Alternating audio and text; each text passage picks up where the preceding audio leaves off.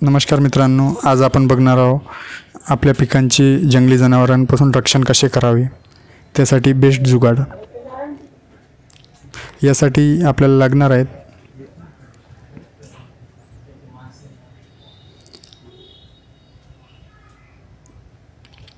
खाली बिस्लरी बॉटल, खिळा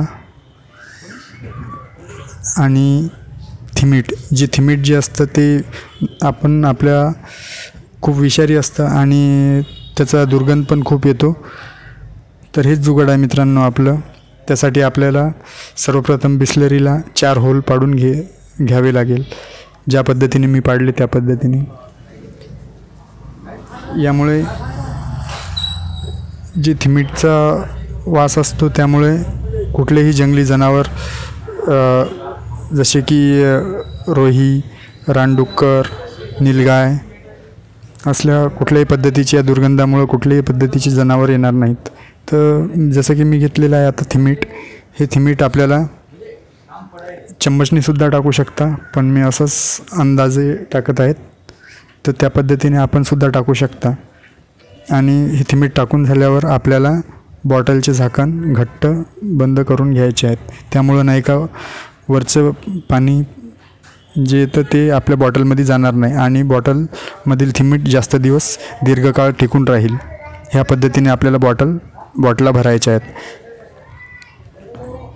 आणि त्यानंतर एका ताराच्या सहाय्याने आपण ती बॉटल जिथून जंगली जनावरांचा त्रास असतो तिथे बांधून घ्यायची आहे।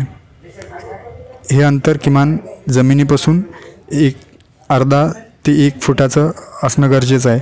त्यामुळे त्याचा दुर्गंध पूर्ण आपल्या कुंपणाच्या जागेवर बांधून घ्यावे आणि त्यानंतर त्याचा दुर्गंधामुळं कुठलंही जनावर येणार नाही। ज्या पद्धतीने मी बांधत आहे त्याच पद्धतीने आपण सुद्धा बांधू शकता।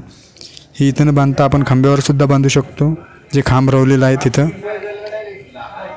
या पद्धतीने मित्रांनो, या पद्धतीने आपण कितीही जंगली जनावरांचा आपल्याला त्रास असेल तर आपण त्यांचा कडक बंदोबस्त करू शकतो। सध्या आपल्याला थिमीटवर बंदी आलेली आहे, त्यामुळे आपण या थिमीटच्या जागी डांबर गोळ्यासुद्धा यूज करू शकतो, जे की आपल्याला 10 रुपयात 4 ते 5 मिळतात। जर आपल्याला थिमीट भेटलं तर थिमीट वापरू शकता, नाहीतर आपण डांबर गोळ्यासुद्धा वापरू शकता। तर शेतकरी मित्रांनो, हा व्हिडिओ जर तुम्हाला आवडला असेल तर लाईक, शेअर आणि सबस्क्राईब करायला